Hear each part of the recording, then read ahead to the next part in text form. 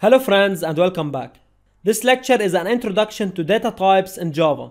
Here is our outline. We will talk about integers, real numbers or floating point numbers.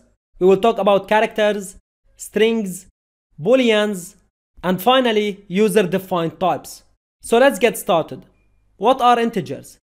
An integer is a number without a decimal part. So here are some examples. 1, 2, 100, -4, -9, 0. All these are examples of integers. They are numbers without a decimal part, alright? Now let's see real numbers. So they are numbers with a decimal part. Here are some examples. As you can see, all these numbers have a decimal part. Even 1.0 and 0.0. They are considered real numbers, alright?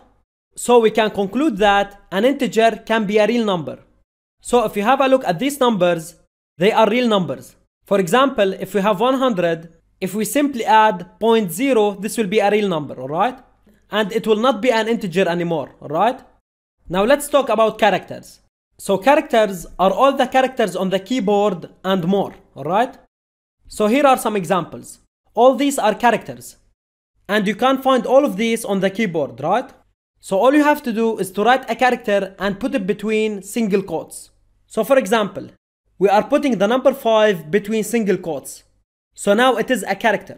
But if you put it inside double quotes, it will be a string, alright? So characters are different than strings, okay?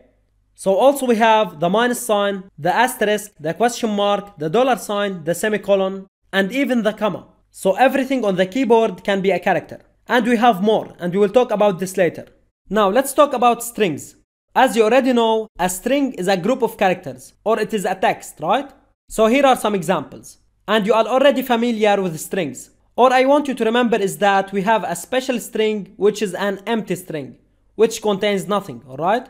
And as you know, we use double quotes when we work with strings. Now let's talk about booleans. A boolean is a value that represents true and false.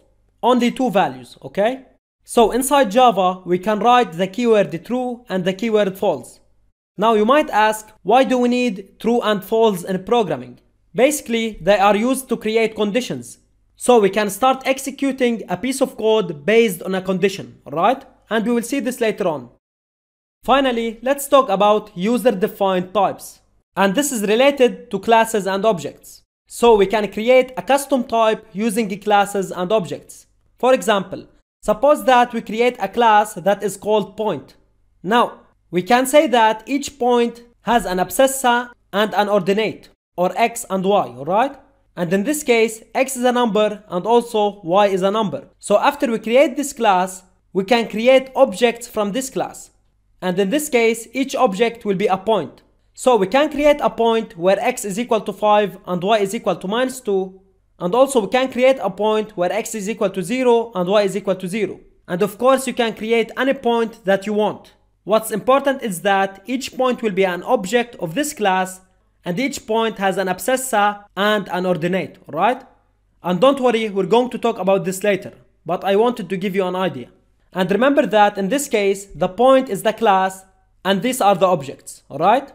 So this is it, thanks for watching and I'll see you in the next video.